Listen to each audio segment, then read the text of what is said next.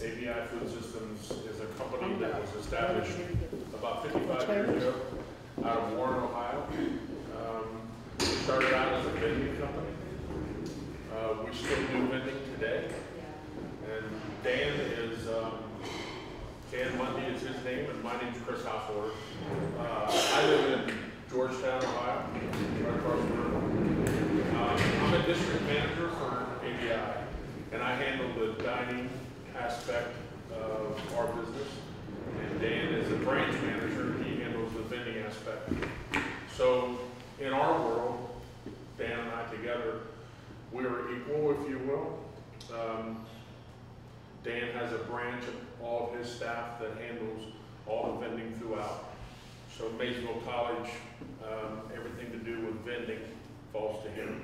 And then there's a small little cafe in the college that's like a concession stand, if you will, and that falls to me.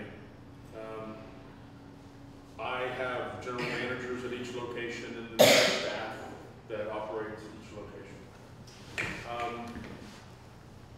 Why don't you give, Dan's better at this, he's been at it longer. He knows. See how I did that? What a transition. Right to the old guy. Dan, I'll let Dan tell you more about AVI, who we are, where we're from, and how we got here, where we are today. So. And the only reason he says that is I have been with AVI for 22 years. I came to AVI through an acquisition. AVI 22 years ago was a vending company that was trying to get on the map. And we have certainly since that time, 22 years, become one of the largest, number 6 in the world now, as a food service company. And I use food service rather than vending is because we do food service. All types of food service, any type you can think of, we do it. Whether it's vending, catering, coffee services, fine dining, black tie dinner, whatever it is that a client would want, we can do it. No is not on our vocabulary as a company. John Payalis is the founder and owner, 86 years old, still works every day of the week. His son is now the CEO and president, Anthony, and they are very passionate about what they do. Obviously, by the size of the company and the way they build it, you can tell that.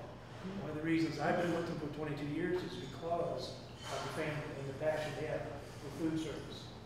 I personally grew up learning vending. I did start in a country club in the kitchen, learned a little bit about food, and didn't hit my hot dog. For whatever reason, it didn't take off. But on the other hand, in the food service industry, dealing with people, I fell in love with it. I had to do it. I had to please people. Think about it. There's no better way to please people than to feed them. Also, there's no harder way to do it than to feed them. Because you can be a hero or a zero. Very easy when you feed people. And a lot of times we are. So it's a very, very fine art to find out how to be a hero all the time. And that's what Chris's job and my job is every day. And working with George through the college, which has been a great partner over the years, they help us. As a customer, they tell us what we're doing right, what we're doing wrong, where we need to get better, and where we can. So the company itself has been very successful over the years, and we've done that in one way. And John Payalis, the founder, will tell you that it's through people like Chris and myself. You can't build a business without good people, and with passion and love for what they're doing. And as I look at food service, that's what most people that I see that are in it, that's why they're in it. And that to me is really, really impressive. A lot of people have jobs, they don't like what they're doing. But most people in food service love it, and they continue to do it throughout many, many years. So AVI is a company that started out vending. He started out with 9 machines. He actually owned a bar first. And the guy that came into his bar kept getting service calls on his vending machines through the bar. John said, you know what, I'm tired of taking your calls, let me just take your business. And he started doing it. And then eventually he says, you know what, I want to get into dining. We have currently right now a commissary in Warren, Ohio, around Cleveland, that we produce all of our vending food in. And this culinary institution is unbelievable. The automation, the technology, and everything. We make homemade soups. We make all of our, now this is vending food. And I know the perception of vending food, yeah, I get that. I can't compete with what he does in the kitchen. I can't do that. But vending food in AVI's world is really first class. It's top of the line on the product, and how it's produced, how it's packaged, and how it's obviously distributed. Extremely impressive. If you were to see that, everything's automated. We still have 72 employees in the commissary that actually package the product, put the hamburger on the bun, set it down the line. It's remarkable. And so that's still the, if you will, the family touch that John insisted we do. We do it every day. And we take that to our clients every day. So the company got into dining primarily because we got a vending account that wanted dining. So we said, well, we can do that, and we did. And now it's a huge part of our operation. We do healthcare, we do hospitals, we feed patients, we do colleges, we do prisons, we do anything you can think of that has food service, we're in it. We do it. And when you think about that, that's pretty impressive. Especially when you think about the different people you have to please every day. And the owner of our company and founder doesn't care what we did yesterday. He only cares what we did today. So if the customer was happy with us yesterday and they're unhappy today, he's upset.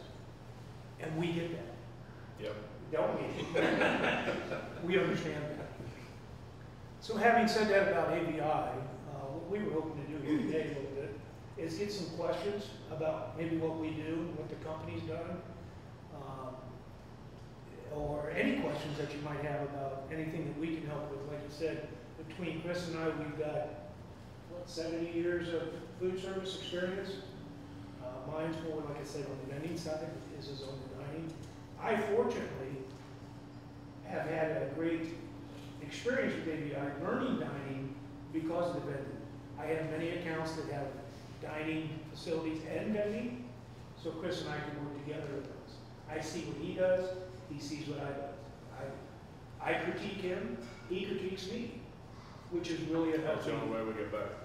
It's really a healthy working relationship.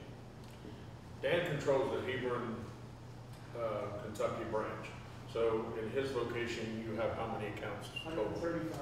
135 vending locations. So Maysville College is one location. So imagine all those locations that he has under him. In the dining world, I have 10 total, and I have 8 of my 10 are under his in his branch. So he and I work closely the majority of the time. A little bit more in detail about in the dining world and how it fits into your world. We partner with Cincinnati State College currently, and what we do there is they have a culinary program, and you as students, majority of you would have to do an internship, I'm assuming. What we do with Cincinnati State is we place interns in our locations throughout Cincinnati, throughout any and everywhere. Now, granted, Maysville is a little far piece away from Cincinnati, and I understand that. One of the differences is we have a branch, a new branch that's opening up in Lexington that will be open by the 25th of April. So there's dining accounts that are coming on board out of the Lexington branch. So Indiana, Paris, Williamstown, and I don't know where you live in comparison to. I mean, you drive to here, and you might live in Maysville, but I have one location in Amelia, Ohio. Everything else of mine is northern Kentucky, which is Florence, Hebron, Erlanger, Owenton, Covington, in that area.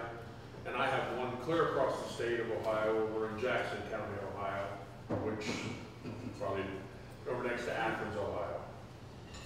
So my background is all food. I started out right out of college with a business degree. Not in a culinary standpoint. I grew into Wendy's International, Kentucky Fried Chickens, and fast food. Decided that fast food was not what you want to do, especially when you have children and you're working nights and weekends and everything else. So I left that and went to food and beverage at Ohio University, became the food and beverage director, and I was there for 10 years. So we fed 15,000 students every day, Monday through Sunday. It's a huge college, it was a lot of fun. You get up there and rank and you say it becomes a political job and you get away from what you're doing with food. And for me, it was just, I didn't like that. I was running to Columbus doing state bids, buying food. But that's not my cup of tea. My cup of tea is being in the trenches and seeing it all happen. So I left there and went to other jobs, but I started with AVI about 12 years ago. It's a great company.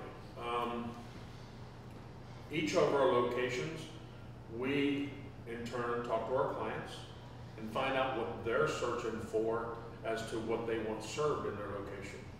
Maybe they want hot entrees, hot sandwiches. Maybe they want caterings, huge big caterings where it's all buffet style. Maybe it's on china, maybe it's on styrofoam, all different variations. I have managers that are chef managers, where they're actually the chef and they do all cooking, but they also manage the facility. I have some that are general managers that have no cooking really background, but they oversee all the dining aspect of it. We have lots and lots of sous chefs. We have lots and lots of chefs, executive chefs. We have pastry chefs. We have the College of Mount St. Joe in Cincinnati. I think it's now called Mount St. Joe University. General manager there is also a chef. Top of the line. Can't ask for nobody better. You might be in a transition, maybe you've done your internship, maybe you're looking for experience. Maybe you come on with us part-time to test and just to play in the kitchen. You know, we're going to find a job for you. We're going to find the location for you, wherever you want to be. You know how far you want to drive. You know where you are in your progression in your culinary career. You know if you're graduating, you want to move on. We've got a lot of people that came out of Cincinnati State that are right there at AVI, and they're chef managers, or we've got a restaurant director at Fifth Third that runs all of Fifth Third's business, the Madisonville Operations Center, downtown Madisonville, right outside of Cincinnati. And he runs 4 different locations. He's like me, but we call them resident directors because they have less responsibility. But that's our world. That's who we are. And if you're interested, AVIFoodsystems.com there's a website. You can go into careers right on there. There's an application you can download. You can fill it out online. You can send it through. It goes directly to our corporate offices in Warren, Ohio. But because you're basing yourself in Maysville, Kentucky, for example, that would come back to me because they know that I run this area. So that's, just do that through you can do that, or I've got tons of business cards here, and my email address is directly on the card, so feel free to pass them out. If you want to contact me, my number's on there, but Sharon Fetters is the general manager at the Maysville College in the cafeteria. You can go see her. She can put you into contact with me because she works for me. I don't. Yeah, I took all the ones I had out of my go folder and I didn't. It's got the same email address. I didn't know how many people were going to be here. We're Maybe very you surprised. have the name of the company and how to get a hold of us. What we do, like for example, I have the DHL facility. And DHL I'm very proud of because when I started that facility, we went into that facility with 2 employees, a manager and 2 employees. And we were gonna run a breakfast and a lunch operation. We're now running breakfast, lunch, 3rd shift. We actually prepare meals, bring them back down to a cold state, and then we have 5 different flight companies: Polar Air, Atlas Air, Culinary Air, Southern Air, and AVX Air. And all their pilots and their crew get on these airplanes, and we take the meals to the airplanes, load them into a refrigerator, and that plane flies to Hong Kong, China, Lithuania, Germany, wherever, with all this cargo for DHL, and we load their planes for them. Last year I did $1.1 million in sales just in planes. Oh my God, that's a huge. The cafeteria itself, you know, you think from a cafeteria, and one of the differences which you see in a lot of our cafeterias, we don't sell our food at a retail restaurant price. I was very pleased with your pricing out here in your cafeteria, or out here in the dining facility today. I mean, $6.75, you can't get fettuccine Alfredo anywhere for $6.75. I understand what you're doing, but in our world, it's the same way. Our clients, a lot of times, George, dictates what he wants in the pricing. He wants the pricing to stay relatively low to benefit you all, but also too, he knows it's a business and we have to have a break even, if you will. The DHL, I have 2 cafeterias there. One operates only on 3rd shift and the other one runs 1st and 3rd. Between both cafeterias, we do $2 million in cafeteria sales. It's very, very busy. 2,400 people. Caterings, you know, we go out on the ramp where the planes are. We set up tables, buffets, and we feed 2,400 people right through the serving line. Outside. We prepare everything upstairs that you ride an elevator up to the 2nd floor and cart all that stuff down there. I mean, vending helps us out drastically because I'm ordering cookies through our commissary, and I get 2,500 cookies that come from vending that are, you see in the machines that have the AVI logo on them, and I just order those cookies from up there, and then we already have the cookies made. I don't have to deal with that at the cafeteria level. But almost every single catering that we do there is on 3rd shift, not 1st shift. Great guys. Graveyard. I have 22 employees there. It grew from 2 to 22. I opened that facility up 5 years ago, doing $275,000 a year, and it's at $3.1 million now.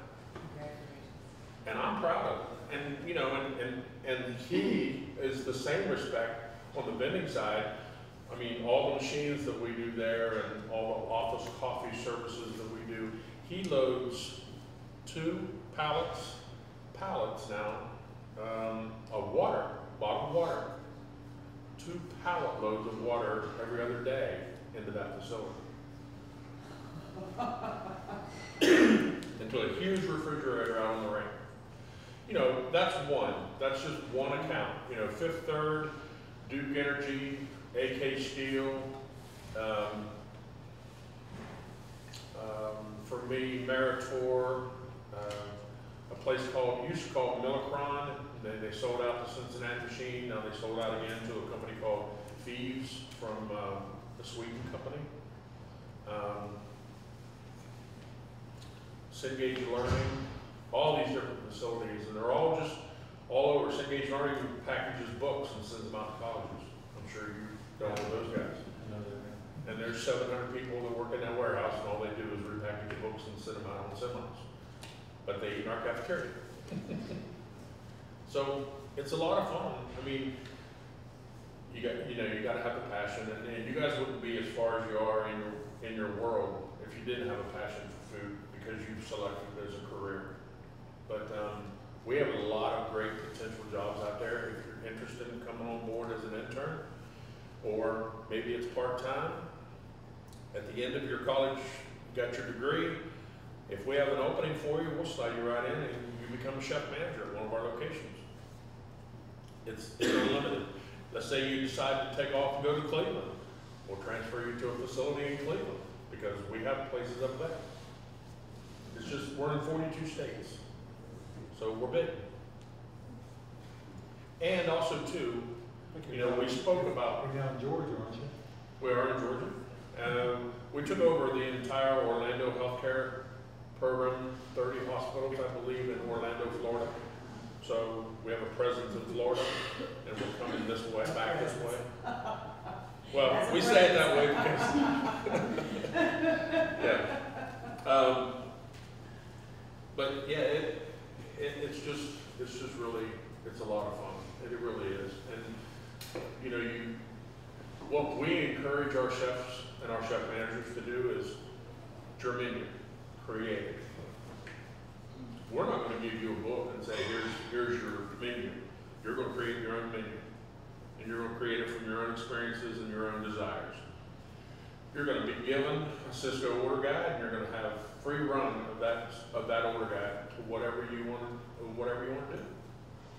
And it could be that, you know, it's an established account that you're moving into, and they're doing entrees, and they're doing sandwiches, and they've got a grill, and they've got a salad bar, all these, but you get to be the one that creates what you want on that salad bar, or you get to be the one that, you know, creates an action station, and it's served out on the serving line with active cashiers or active servers doing their thing. It's all up to you. But we work together to get that accomplished. And I'm not the culinarian, you know, I have people out there that I'll pull in to assist you. Because I'm not the culinarian. I know the final outcome, that cake looks really good, but I don't know how to get it there.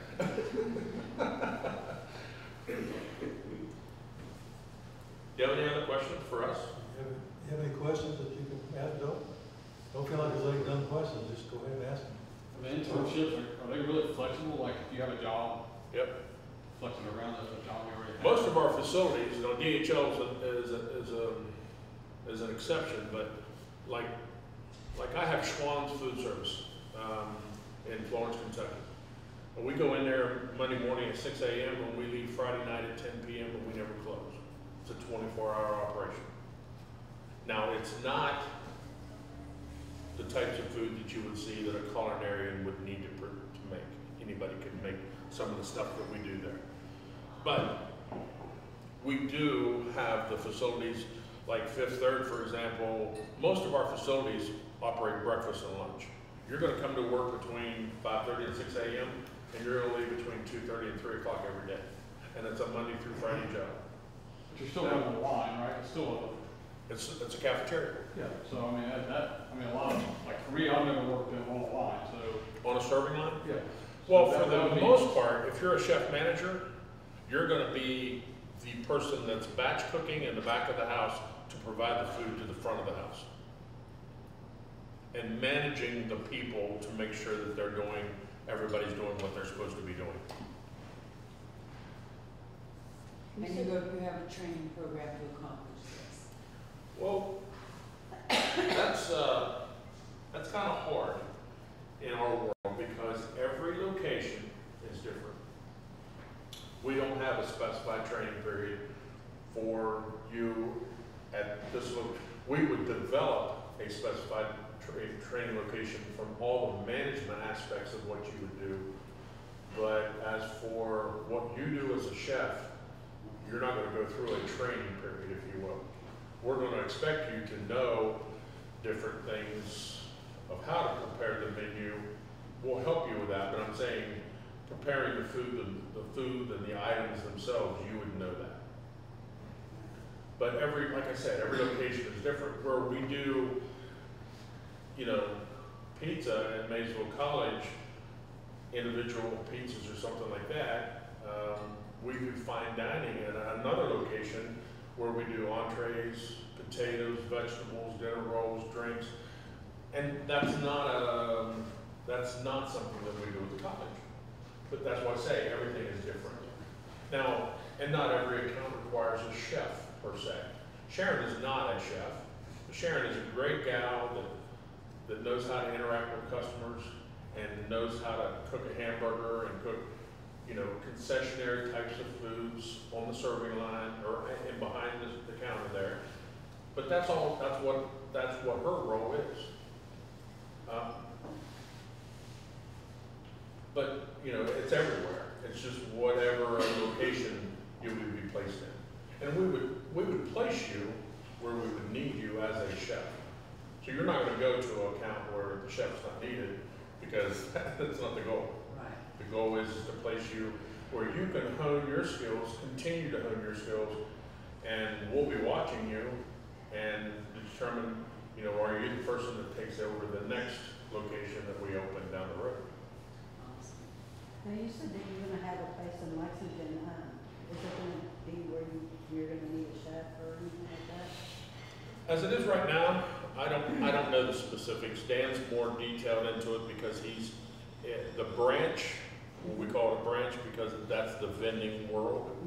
And then as accounts come online and are sold, we have a business development division that goes out and sells these accounts, or buys, you know, sells, what do you call it? Sells? Yeah, they go out and bid on these locations, and then as we acquire those locations and as cafeterias come online, we'll need people to go in those locations. I know that they're working on one right now called Xerox. And was it 4 Market C's or something like that they're putting in there? So, Which, to answer your question, as we grow the Lexington market, we will be picking up dining facilities within some of the accounts we bid on. We can't tell you exactly right now because they haven't, but the record and history of AVI is rapid growth. When we come into a market, such as Lexington, we come in fully loaded, and we're going to grow very quickly in that market. And so if there's an opportunity to do a food service, wherever it is, we're going to do it. So we could be opening dining facilities, vending facilities, Market C's, which is just an upscale vending program. It actually falls in between a dining facility and vending. and a convenience store type It's of more thing. like a convenience store. And this is relatively new in the world. One of the things I wanted to say, Chris and I, what I have is a vending route driver right now that has been with me for a year. Well, when I hired him, we didn't really have an opening in the area that he wanted. But he was more than willing to come in, learn AVI, and take over running the vending route. He's been doing it for a year. He has since requested a transfer to one of Chris's accounts, DHL, as a sous chef. So sure. We're going to accommodate that. The reason being is he's got 15 years behind him as a country club chef. So he came to the vending side of the world and said, you know, I'm kind of burnt out of being in the working in the kitchens, and I'd like to do what you guys do. And he did it for a year, and he said, you know, I kind of miss the kitchen. You think I could get into the kitchen now? So now he's coming back to us. So the point when it gets in your blood and it's a passion, that's what he's done. He's a great employee, and we keep great employees. We will find a home for those people. We don't know where. As I told Stan when I hired him, I said, Stan, I don't have anything right now in your dining room. But if something comes available, and if you're interested, let's talk. And that's exactly where we are today with that team member. It'll be, I don't think he's been here quite a year yet, about 11 months. But he's coming. He's going to assist in the Lexington opening in the vending world, and he's going to come on board with me on April 26th. So, Hope that answers your question. Yeah.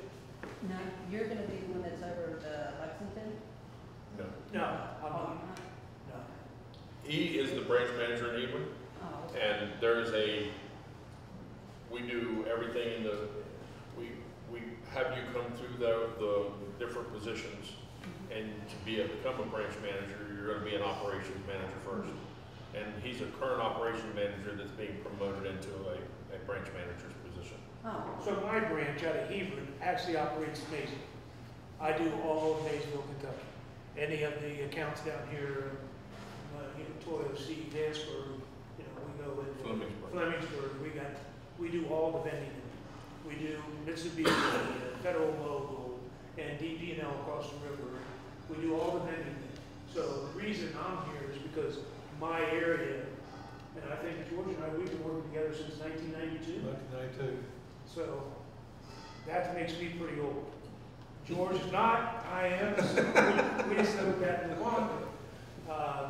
That's why I'm here, to just talk a little bit about specifically how we put our branches together. We don't like to get so big that we can't cover them, that we can't cover the area geographically, and that's why we're putting one in Lexington. I can't do it out of here. It's too far. It's too big of a piece. What other questions? Relative to the vending side of the business, and I'm thinking machines, that type of vending, what sort of percentage of your entire sales is that compared to catering or whatever? Excellent question, and I'm going to tell you just a quick answer. It's about 60% right now, but at one time it was 95%, 96%. The dining world, the healthcare world of our business has really come up. We see each year the vending getting less and less, and the dining getting greater and greater. So there's definitely a trend. 40% of dining right now is almost unheard of. We never, as a company, ever would have thought it would have done that. We thought vending was still the backbone of food service and everything, and it's changing. And now with Market C's, it's even changing more. How is governmental regulations affecting that relative to labeling of the products and stuff? Because over the past couple of years, I've kept hearing things about, well, you're going to have to put, content of this and labeling of that is going to cost the industry so much money. So, Yeah, see we're dealing with that cutting right now. into your profit margins. Yeah, it will, and we're looking at how we're going to do that in the vending world. The dining world comes live next year, and the vending world comes live in 2017, as far as making that law. What we're looking at is on the vending machine, you're talking about the nutritional factors on the packaging. That will be probably a screen on the vending machine. That will, you'll be able to punch in the number and it'll tell you the nutritional factor. We can't get all that on a package. It's just impossible. That's why I was curious how you were going to do that. So that's one of the ways we're looking at right now is a little digital screen on the vending machines. The FDA came out with guidelines through us in our world that any menu that we post or any board that's up on a wall has to have the nutritional analysis on every single product. That is not going into play until next year. We as a company are going to put it in play in December of this year in every location. So, for example, I have a core menu board that has hamburger, cheeseburger, cheese sticks, pizza, all the things that we serve at the college. And because that board would never change unless I make a change in a price. So I'm going to do a price increase at that location that I've already talked to George about, and we've already discussed this. Our company said, well, we want to put all the nutritional analysis on those boards. Wait a minute. That means I have to have recipes written for every single item that we serve there. And then do it in the amount of time, well, we pushed that back. So we're going to have it by December, but I'm going to put the boards up without the nutritional analysis right away, and then by December I'll have the nutritional analysis on every single item. Do you envision that being networked into such a system that if you make a change here, that it's automatically transmitted to the other operations around the states, or is that a little too complex? We hope to on the core menu items, but the problem is where here we might make a cheeseburger with a 4-ounce burger.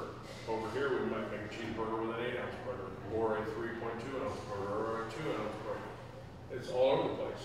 Here, where we make fettuccine Alfredo, this chef makes it one way. Over here, this chef so we would have to have generalized recipes that every single person is going to follow exactly to the T. Because otherwise, the nutritional analysis is going to be wrong. Sort of a McDonald's type scenario where you go to one McDonald's and another McDonald's. But see, the problem is in our world, that don't exist. we just don't operate that way. Well, just one other question on some of the other people are asking. Relative to the flight services you're providing, are you talking about passenger in-flight service, or is this for like cargo It's just for the pilots and the crew Okay, of each plane as they fly off. and it's largely, since deleted, is 6 to 10, 6 to 10 people generally per Okay. plane. Okay, The difference is if they're flying to Hong Kong, they're all union pilots, and that's a 14-hour flight.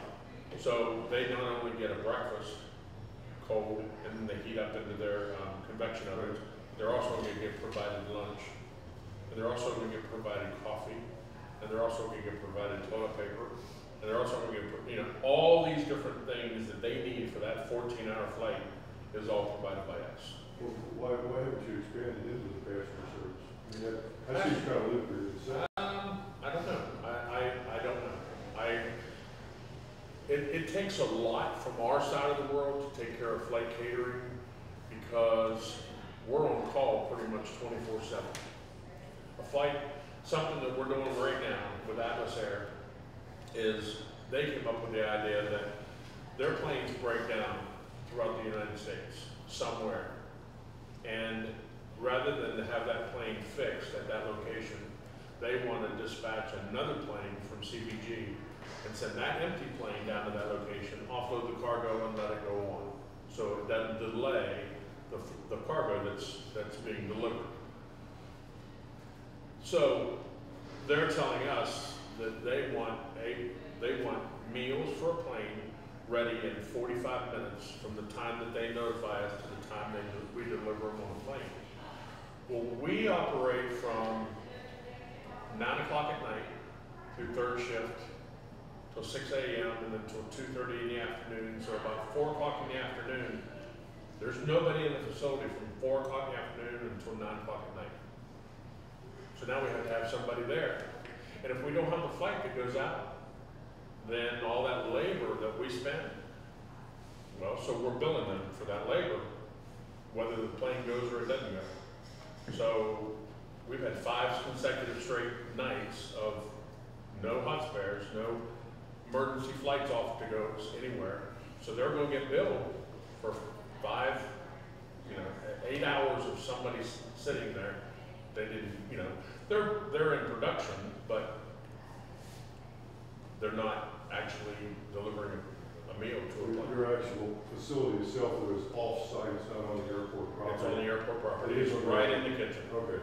We do everything in one location. Back of the house is where we prepare, all the kitchen, the chef, the day shift chef prepares the meals in the daytime. We cool them back down. We put them in these little containers specifically for an airplane. They go into a refrigerator, and then that night they're pulled out, put into bins, and then taken to the planes. Do the pilots special order meals, or do you just? We prepare provide meals them, and stick them in there? we provide them a 3-week rotating menu cycle. And right now we're serving salmon fillet, sirloin steaks, lobster tails, shrimp. They're getting top of the line foods. Top of the line charges too, but that's all part of it. But they're happy. They're the ones that kind of spell it out to us as to what they want. We just provide. But it's very coordinated effect. That's one facility that it can get, if you don't have the right staff in there, you can really have problems. With delivery drivers that have to load to 10 to 15 airlines per night, that's a lot of work.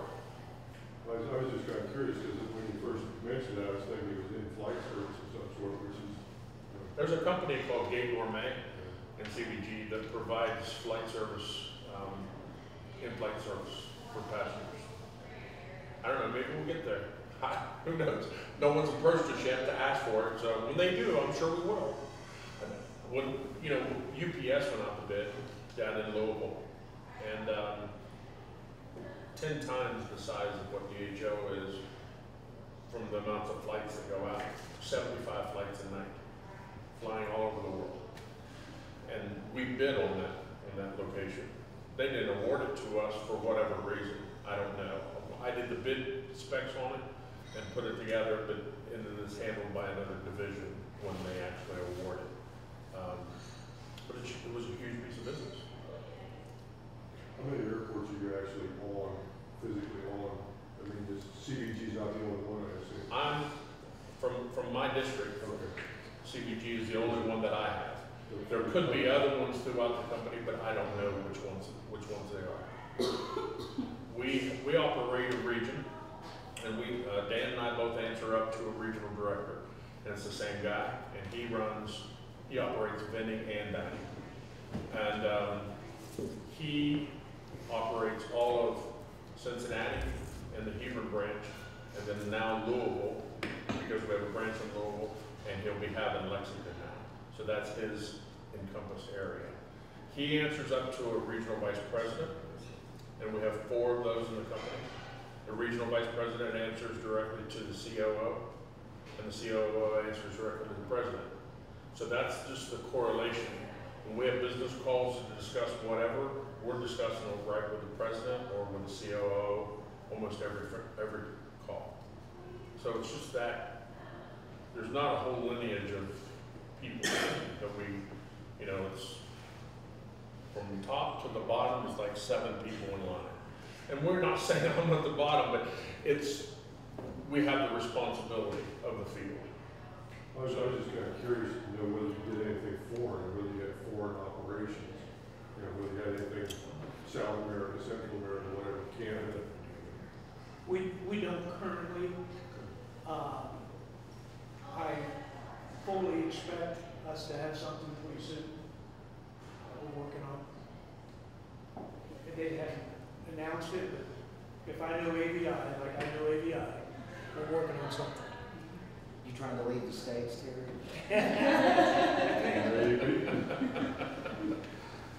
Do you have any other questions for us? If you're interested, just give us a shout on one of our business cards and just mention the fact of who you are and where you came into play in this, just in a little blurb of an email. If you attach a resume, we'll be glad to have you come in for an interview and then discuss what you're looking for and branch it out. And if you are interested, I'll be more than happy to come to Maysville College or here if there's a group of you that's interested and we'll talk as a group. I'm open to that. And it's not only you. AVI is an aggressively growing company and always has been. We need good people constantly. So if you know friends, family, anybody that's looking for work, and if you think this might be what we explained to you today, something that would interest them, give them our number. And it doesn't necessarily have to even be in a culinary field. I have cashiers, I have servers, I have prep people that work in the back of the house, and all they do is prep food all day long. They're not a sous chef or anything. I've got a general manager that works for me that's went back to school after raising her family, went back into the culinary world, got her culinary degree. She's 58 years old, and she's managing one of my locations in northern Kentucky, in Hebron, Kentucky. There's nothing wrong with that. More power to them. We like, the people that branch out, and because not only am I going to get your culinary experience there, but I'm also going to get your 30 years that you cook for your husband. You were probably a great cook. There you go. Exactly right. Well, we hope this was useful to everybody. We thought we'd try it out and see if it could be helpful. We thank you for coming. So our next step's an email to you. Just an email, or if you want to go down and see Sharon in the cafe at the college, just tell her, hey, I need to get a hold of Chris, and she'll call me. I can come in. If you're looking for an interview or something along those lines, I'll just come back and we can sit and talk right out there in the cafe. Would you have to graduate? I graduate in May. Would you rather be after we graduate or? It's totally up to you. It's if you are looking for something to supplement while you're in college, or if you're looking for something to, you want to wait till you graduate and then talk to us, it's just totally up to you, however you want to do it. Whatever works for you. Some people that go to college here may live up the double way close to, what? Highland Heights, Kentucky, I don't know. I'm very close to there. I'm Yeah. in Bradley County. Yeah, so, and if you're just that short of a distance over to northern Kentucky, same distance to drive to here, it's no problem. More than happy to talk. Whatever works for you guys. On the vending side, do you have a lot of vending turnover? Do you hire I think It's more as growth as it is turnover. As we're expanding, I mean, I'm just using the Hebron branch, for example. I took this branch over 2 years ago, a little over now. And we had 76 accounts. As I told you earlier, I'm up to 135 accounts. So that's opportunity, that's growth, that creates openings, that creates positions for people, all positions, hourly, salary, everything.